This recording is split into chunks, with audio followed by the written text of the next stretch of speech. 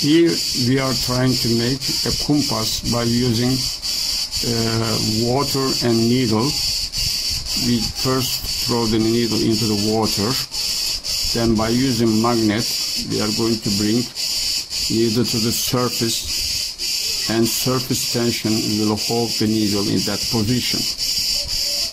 I hope we will be successful. Wow. Try one more time.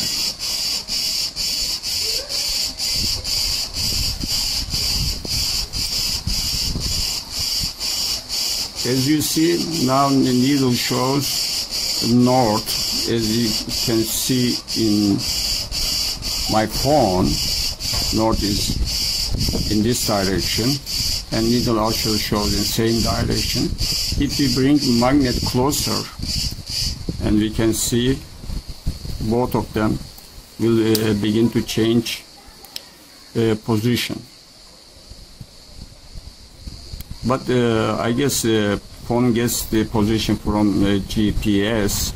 This is more responsive than iPhone.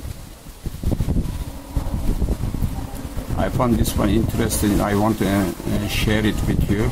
I hope you enjoy it too. Now let's take it magnet away a little bit, and it shows north again. Okay, my friend is just playing with needle.